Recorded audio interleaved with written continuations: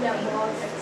Okay, so on the top of this page where it says you got some moves, this is more conversation about stuff we have already done. As a matter of fact, we have done this multiple times, but it says at the top of the page, you have already explored transforming functions in many different function groups. We have done it with the quadratic family, the radical or the square root family, the rational family, the exponential family. You even do it to a certain degree with the linear family back in 9th grade. Now we're going to do it to the logarithmic family.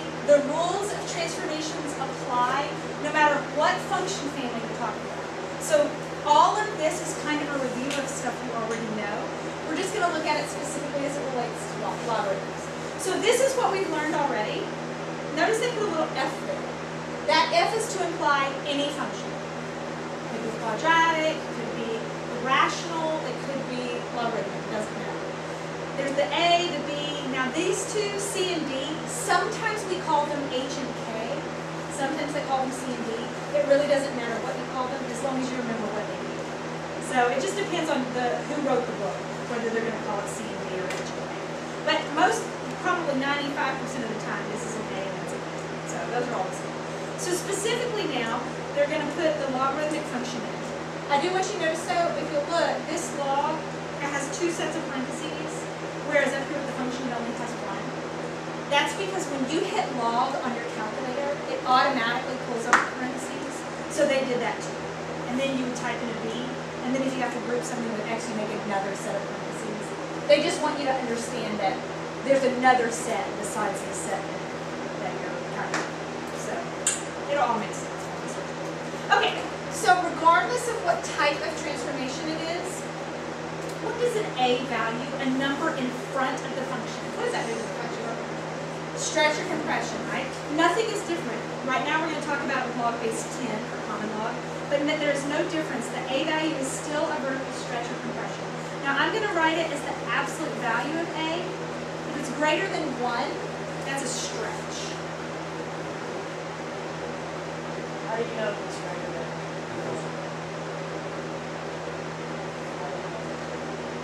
It says like 2 or 3 or 4. Oh. Now, the reason I put the absolute value signs is because we've already dealt with, y'all just did reflections. Dealt with whether or not it had a negative. So we kind of take those two things as separate.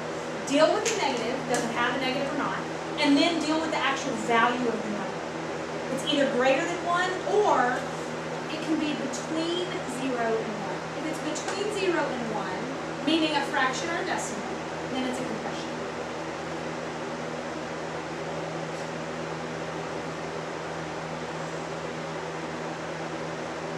And that is no different than it was back when we did y equals x squared. That was the parent function. Put 2 in front of it, that made it a vertical stretch. And that's it. The process is the same, regardless of what family we do. Okay, so then the next value they want us to look at is that plus d at the end. Sometimes we said plus k, it doesn't matter. If it's at the end of the function like this, what does that do to it? Shifts it up or down. Up or down. So if d is greater than 0, it's a shift up. And if d is less than 0, it's a shift down.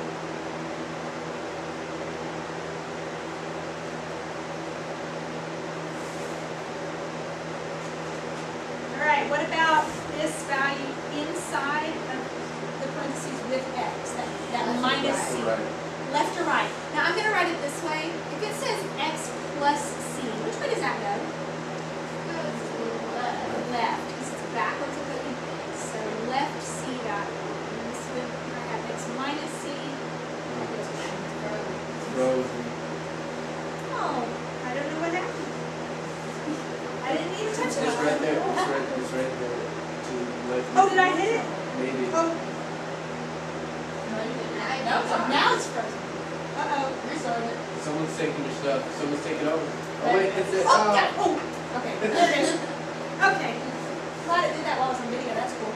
Okay, so now I have this. Now, we very, very rarely in this class deal with a b value. You do in pre-cal more, especially when you do trigonometric functions. But either way, you still need to know what it does. A b value is inside with x. It's in front of the x. If the b b value, I'm going to do absolute value of b again, because we've already dealt with what happens if it's negative. That's a reflection across the y-axis.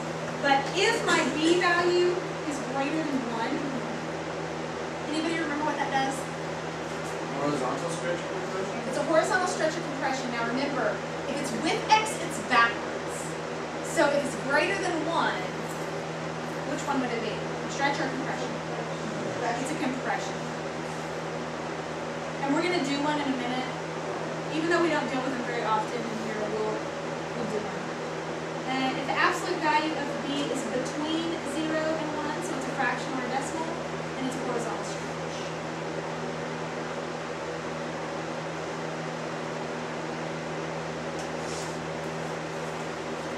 Now they asked on question 2. So all of these, they were implying that they were common log, because they didn't put a base here. So then they asked on question 2, what if we have a different base? What if it's log base 2, or natural log? What do A, B, C, and D do then? Same thing.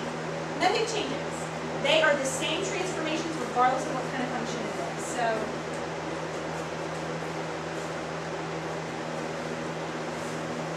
they perform the same transformation.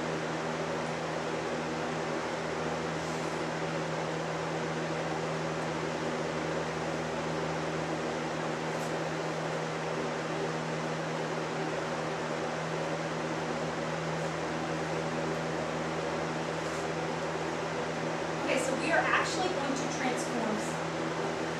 So if you flip to the top of the next page, I know that you can plug these in your calculator, but I don't want you to because there's another way to do them, and I know what class you take next year, and I know what you need to know. So they give you the graph of this first one is common log, and they want you to transform it. So A, B, and then we'll flip to C. They're all transformations of a common log function. So the first thing I want you to do, whether it's common log or log base 2 or log base E or anything, find critical points. So in this case, there's a critical point right here at 1, 0. And the next critical point for common log is over here at 10, 1.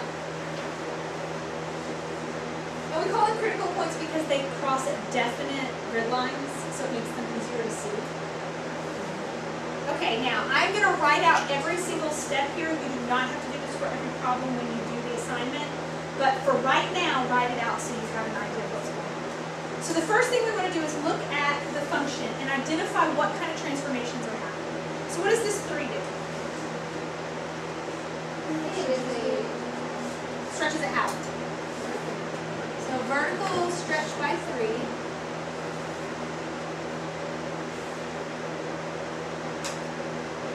And what is the plus 2? The left 2. Okay, well, is a vertical stretch, is that an X issue or a Y issue? That's a Y issue. So my Y values, this is going to affect my Y values. Now, if I look at that 3, it's in front of that log. What mathematical operation is that? A number in front of something. Multiply. So my X values are going to be multiplied by 3.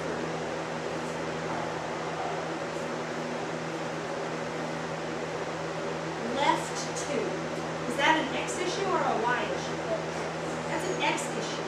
In order for something to go left 2, your X values are going to be subtracting 2.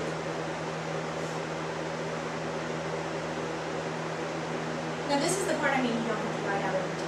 For right now, I want you to write it out so that you have it. Okay, so on my original graph, I identified 2 critical points. I identified the original 1, 0 and 10, 1. I am going to perform these 2 transformations to each point. So, my first point, it was a 1, but this says I subtract 2 from all my X values. So that 1 is going to be negative 1. It says I have to multiply all my Y values by 3. What is 0 times 3? 0. So my new critical point is going to be the point negative 1, 0. So So I'm going to go ahead and graph that. Negative 1, 0. This point, it was a 10, but I have to subtract 2. So it'll be an 8. What was a 1 is now a 3. So my next critical point is going to be at 8, 3. The only other thing you might want to identify is where your asymptote is. So where did my asymptote used to be? 0 to negative 2. And now it's shifted to negative 2. So my asymptote is actually going to be right here. So when I go in to draw my graph, I can kind of sketch it from closer to that asymptote. So that's my transform graph. Are we okay?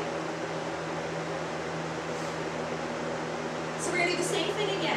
It's still the same common log. So my two critical points, 1, 0 and 10, 1, still apply.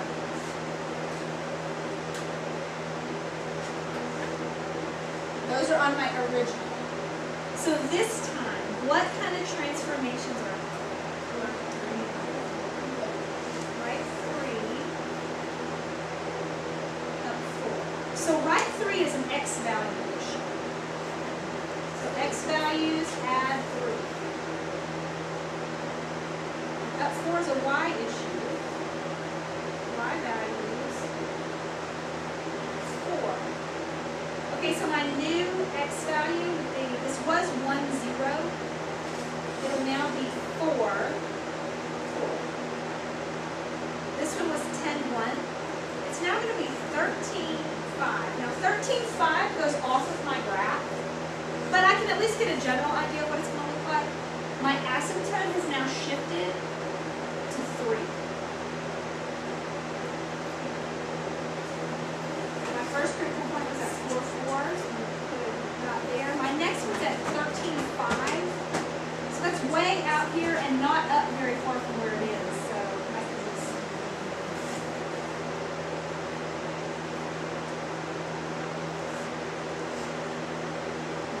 Your graphs do not have to be perfect by any stretch of the imagination. On the test, because I've already made a test, I ask you for 2 critical points. As long as your 2 critical points are correct, if your graph is a little off, it's okay. They're not, all of these irrational graphs with all these decimals are a little off. Alright, so let's look at C. Still I'm dealing with the same log base 10, so that's the point 1, 0 and 10, 1 are my critical points. What's happening to this one? It's good. Yes. Yes. Sure. So it's reflected. Stretch back 2. And down 4. Now, is anything happening to my x values this time? Look at your x. It's just all by itself in those parentheses. Nothing happens to x. Everything that's happening is a y issue. It's just the y values. So all 3 of these things are happening to the y values. Order of operations still has to happen. So this negative 2 in front, that's multiplication. It has to happen first. So you're going to, all your y values, you're going to multiply by negative 2. And then subtract 3.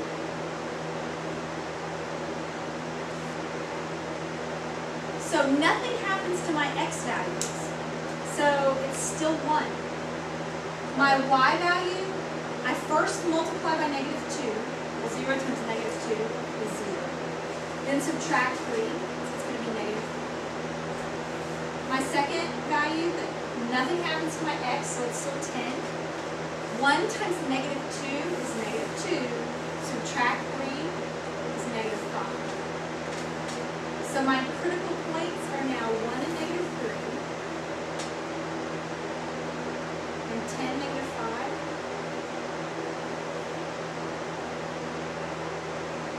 And remember it's reflected. So it's upside down. It's kind of like that. As long as your critical points are right, your graph Okay, so on problem number 4, the only thing that has changed, the process is exactly the same. They just gave me log base 2. This is kind of nice though, because if you look at log base 2, I have way more critical points. You only have to choose 2 of the critical points to use, but 1, 0 is always a critical point on a logarithm function. 2, 1 is a critical point on this one. 4, 2 is a critical point, and so is 8, 3. So you could use any of those 4 points when you do your transformations. So I'm going to keep going, because you're going to come back and do these. They're just exactly like what we did.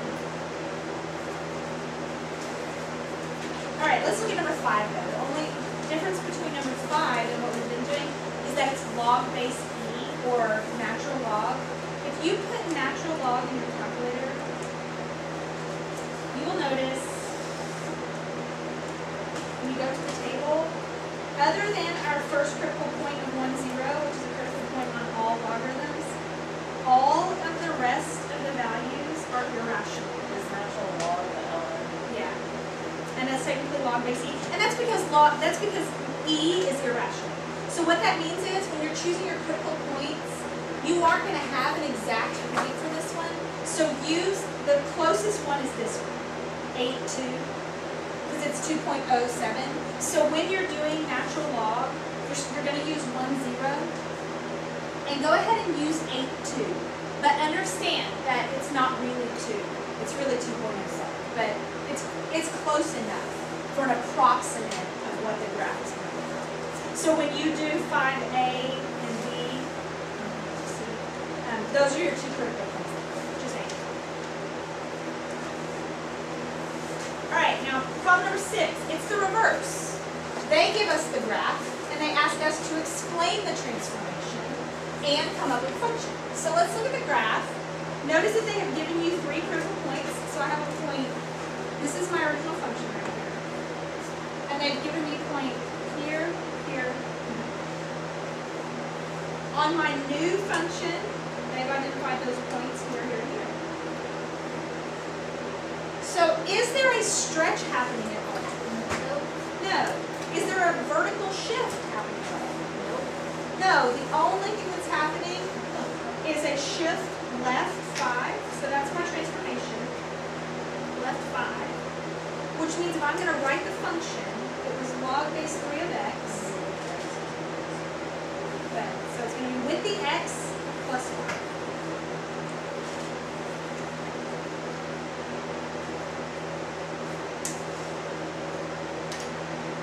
Okay? So you're going to do the same thing on B. So take a second and look at it, see if you can identify what the transformation is.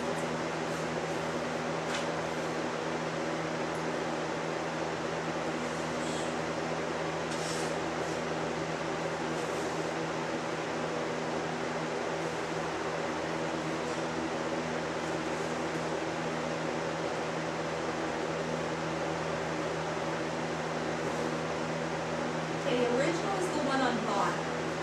So my transform function is shifted up to right here. So when I write my function,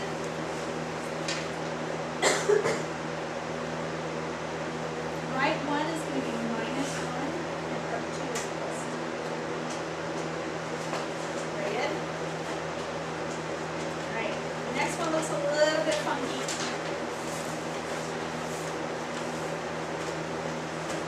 Identify your critical points.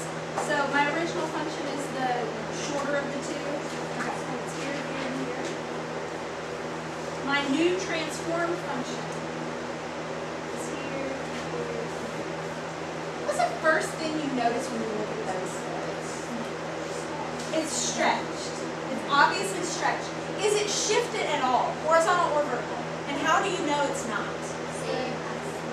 They have the same asymptote, which means there's no horizontal shift.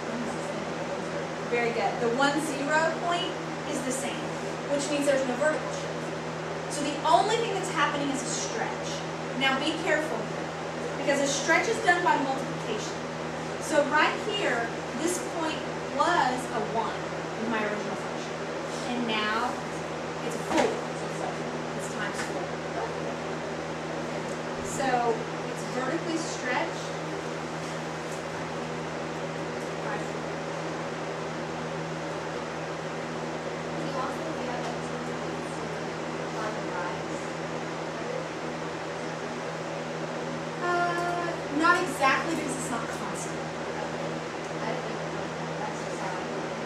Did you, from here, from this point? Yeah. It works from this point because the point is at 0.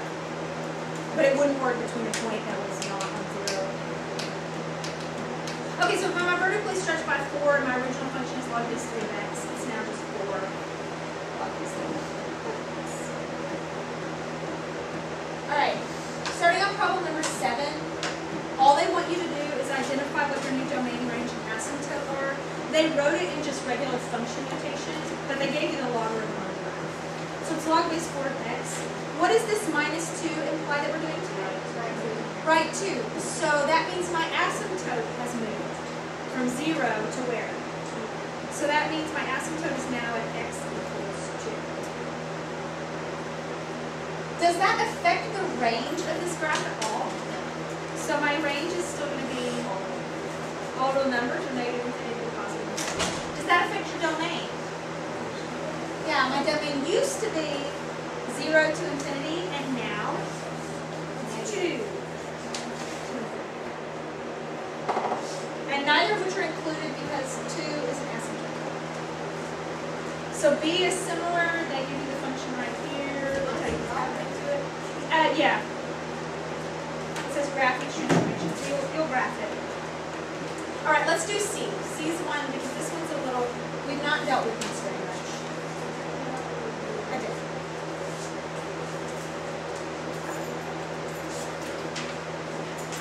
Okay, this could also be written like this. F of 1/2 times x. So this is actually, bless you, a horizontal stretch. Now remember, what's with x is always backwards. So right here, the way it's written, it looks like you're going to take all of your x values and divide them by 2. But it's backwards. I'm not going to divide them by 2. You're going to multiply them by 2. So I can take the 3 critical points that they gave me of my original function. And this first one, I don't really know what it is because it's not on the grid mark. But this one is. It's the point 0, 1. Sorry, 1, 0. And this one is the point 4, 1. I am going to take my x values and multiply them by 2. Because right here it says divide by 2. And whatever's with x is always backwards. So if it says x values, you're going to multiply by 2. Because it says divide by 2. Anytime it's with x, it's backwards. Okay, so this is going to become the point 2, 0. And this is going to become the point 8, 1. Those are my 2 new critical points. Does this multiplying something by my x value, does that change my asymptote at all? No, because what is 0 times 2? 0. So your asymptote is still at 0. But these 2 critical points have changed. The point 2, 0 and the point 8, 1. So now it's going to be stretched out. It's not going to look a whole lot different. It's almost like they just took the end, the arrowhead, and they just pulled it sideways a little bit. So it kind of made it look a little flatter and stretched it out a little. My asymptote is still at 0. My range is still negative infinity to positive infinity. My domain is still 0 to infinity because my asymptote is still at 0. Alright, problem number 8. They just tell you where the vertical asymptote is. You have to figure out what the new function will be. That's easy enough. Move your asymptote, graph it. Problem B, on number 8. They gave me 3 critical points, and then they told me what happens to them. And you have to try and come up with what the transformation is. What do you notice when you look at those 3 critical points? What's the first thing you notice? They all have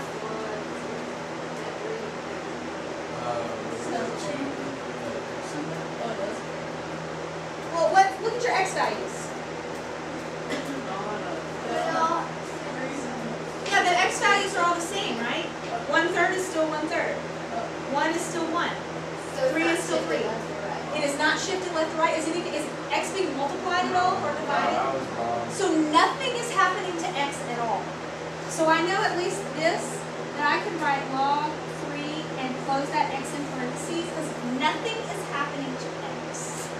Is something happening to y? And what? It's being half, right? Because it was 1 and now it's a half.